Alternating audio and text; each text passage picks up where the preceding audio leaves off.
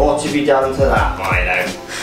Look, morning y'all. The next 4 weeks, maybe longer, it's going to be very hard work. Walls are coming down, offices are being moved.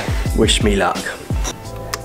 It's Monday morning. Busy week trying to get ready for half term next week, so there won't be any daily vlogs next week. I'm going on a little half term trip with the fam, which can't wait. We're up to £23,000 for Children's Hospice Southwest. Link down below if you haven't had a chance to donate already. You want to win my MP5 irons that I played for the last year and a half, 2 years, whatever it is, and a chance to win 5 Under Armour Spieth 2 golf shoes, so 5 pairs of their shoes as well. Big draw comes tomorrow, Tuesday, so if you haven't donated already, hit that link down below. We've also got today's video brought to you by Golf Online, and the winner of last week's voucher will be announced at the end of the video as well. Have you won some money? So today's vlog is going to be about this. So this comment was on my technology video about old players not having access to tech. So I have to ask the question again, are club handicaps coming down? What's the net effects of all this technology, Mark?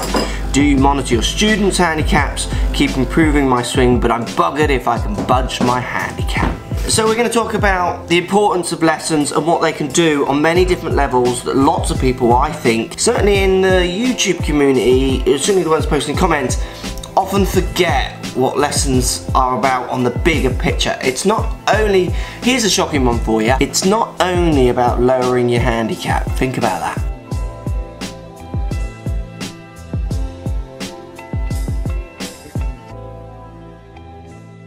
So first ideas around lessons and how they help golfers. Think about it this way, I think people forget this. Certainly people who are in golf clubs playing, there are far more recreational golfers. Golfers not really playing in competitions, even ones with handicaps who are just, they've got a handicap and then they're not really supporting it, or they have maybe a society handicap. Then there are people playing in club medals every week.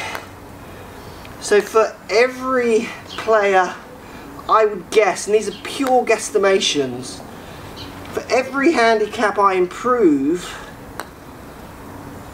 I would guess there's between 5 and 30 players whose handicaps would go up compared to the amount of people having lessons active in golf compared to the players not having lessons active in golf, and then all those other players outside on the rims of that as well. People who are active in golf taking lessons to improve is a tiny percentage of that golfing public. So a truer stat, I guess, would be how many of the golfers taking lessons are improving their handicaps, improving their games. And I don't see that stat ever. So yes, handicaps aren't coming down, but the percentage of people who want to practice to get that handicap down and do the work and have the lessons is minuscule. So in my opinion, that stat is never going to be beaten by technology or lessons unless the ethos around how to improve changes, or we collect some very different data. Right, I'm going to do all this test. The sun is out, but it is very, very cold.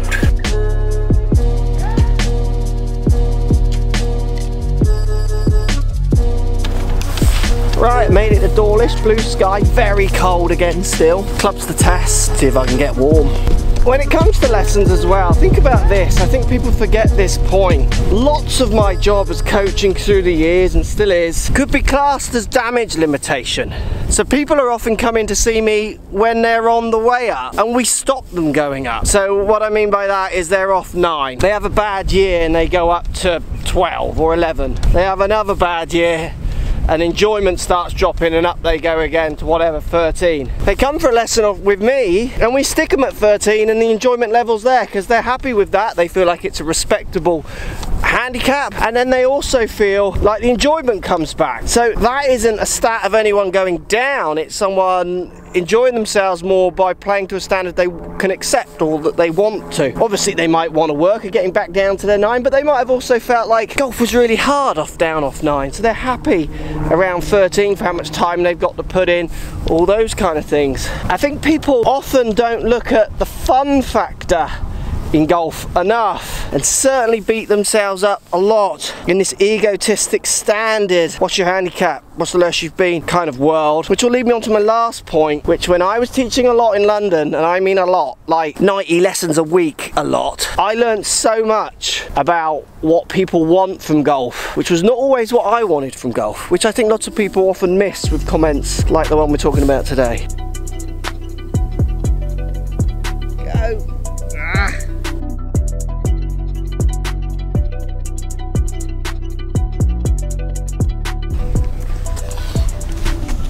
Other interesting points I think with the handicaps and lessons is how many golfers come into the game, no handicaps, never played. Their first access to the game is often via a PGA Pro. That pro gets them started, then they obtain a handicap. So it's like, it's the first inroad, so that's not going to bring a handicap down, is it? They're going to be getting their first handicap. So again, it's often, I personally think, forgotten about, because PGA Pros as a general rule are hopeless at marketing themselves and their achievements. I mean, you'll be amazed through my years of what I do, the amount of tax I get from PGA Pros, and I just think, cool. You're happy to sell all your brands who are just peddling distance to make tiny money on golf clubs. Yeah, I'm trying to kind of push people to go and have lessons, and not with me because my diary is locked, so people struggle to get lessons with me. Such a powerful force the PGA could be if it united in its goal to show people, I think, its amazing role it does with getting people involved in this game.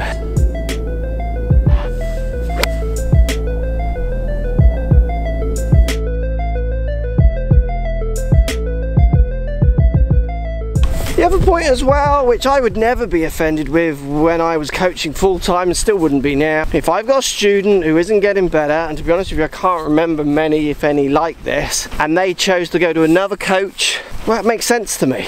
For you to be having lessons and not improving, maybe you're not working on the right things. Maybe the coach and you aren't gelling. Like, there are some coaches out there who get really proud. I've never been one of those ones going, oh, look who I'm teaching. Oh, my player's done this. Because I don't think my player is anything to do with me. As in, I feel I can give them confidence and improve their technique, but if they go out and win, that's them, that's their hard work. I've just given them tools to allow them to do that. I've never been a fan of the, ooh, look at my player. Yeah.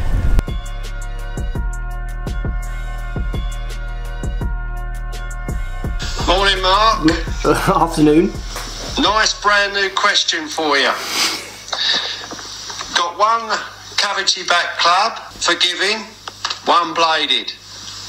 Now, you've always said that obviously the more forgiving club is for the beginners.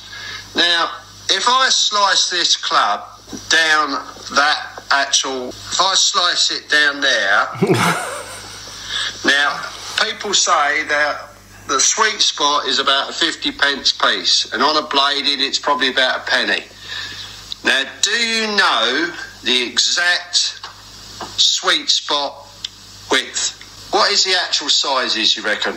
So I don't know the exact size of the sweet spot, but this is something that I think gets confused. The sweet spot, so the centre of gravity of the club, is the same for all clubs. There's a centre of gravity, that's the sweet spot.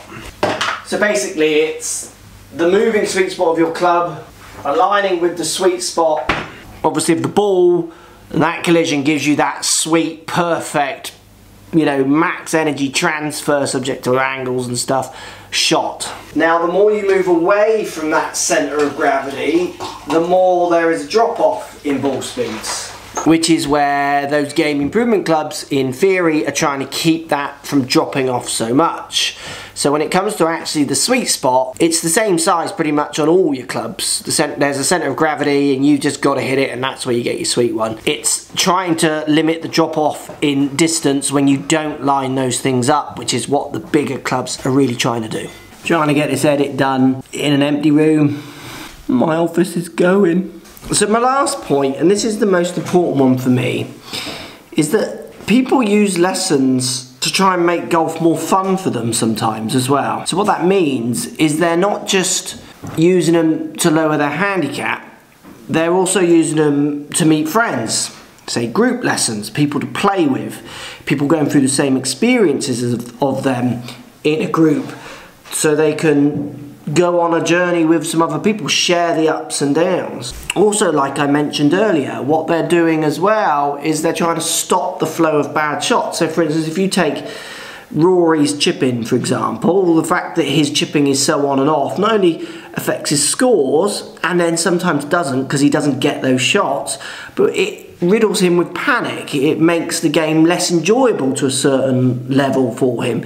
So improving that part of his game, say for a lesson, might not particularly lower his handicap, but it might allow him to keep his handicap kind of more solidly at #7, while at the same time making him feel much more relaxed as he plays. Obviously he would try and improve that with the idea of lowering his handicap, but that's so situation based around how many times in the year that shot's going to be the one that makes him not play to his handicap. So I think people forget sometimes that you're trying to have fun with golf, get obsessed with the handicap race, and then other things like equipment and those kind of ideas, where lots of the time, and I mean a lot, lots of my students are coming because they want to improve their understanding and their enjoyment. There's a shot that's making them not enjoy golf so much, not because it's just purely affecting their score, it's because it's one that they can't control and they want to learn how to control it. Maybe a slice drive to a duffed iron to a duffed chip to a 3-putt. Use lessons for lots of reasons. I used to use them